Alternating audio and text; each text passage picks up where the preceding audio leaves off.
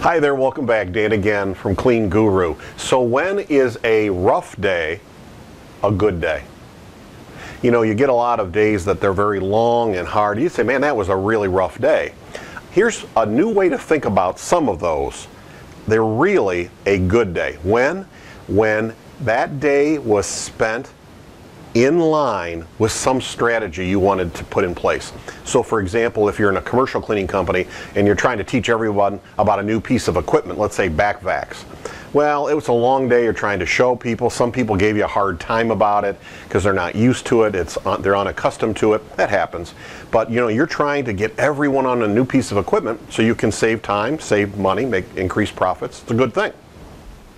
So those rough days are really a good day because you may be making the most progress you're ever going to make on the roughest days. You know, the day when it's all done, that's an easy day.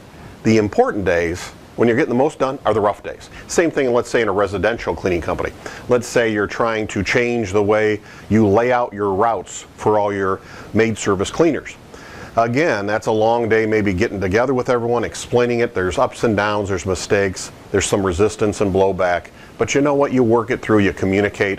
Seems like, though, a rough day. Again, no, maybe a great day, and maybe try to encourage yourself and say, nah, that was a really important day because I made huge progress. Why? That rough day was in line with some strategy you're trying to put in place. That's the defining question. Try to encourage yourself with that because that's important to remember on rough days.